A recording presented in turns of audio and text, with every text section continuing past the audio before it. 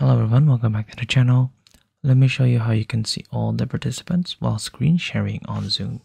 Now the first thing that we will do is say for example that we want to share this particular window right here. All we need to do is to just go ahead and click on share right here and then select the actual window itself, and then let's go ahead and click on share. So this will go ahead and start sharing all of this. Now for us to be able to see all the participants, is the first thing is we actually need to ask everyone to turn on their camera, otherwise this will not work. Because when we click on more right here, and then there should be some option right here where it says show video panel.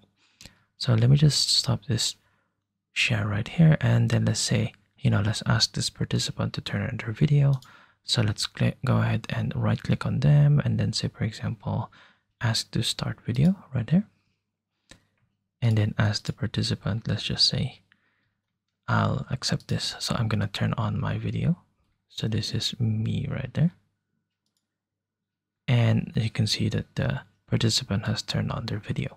Now to check if their video is turned on, all you need to do is to click on participants right here, and then if you take a look on this side, you should be able to see something like this.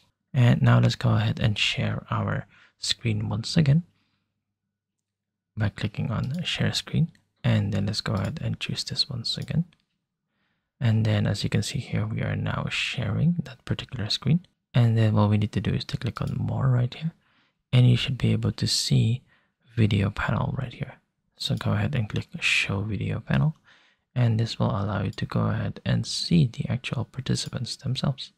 So if you want to go ahead and play around with this, you can go ahead and do so. If you want to see a grid size and be able to resize this, you can go ahead and do so. So say for example that you have this as your screen, and then you have the item that you are sharing on the other screen, then you can go ahead and see your participants as is. And there you go. So again, this will only work if your participant has turned on their video. So say for example if we have stopped this video right here, then we're unable to see them anymore. And there you go.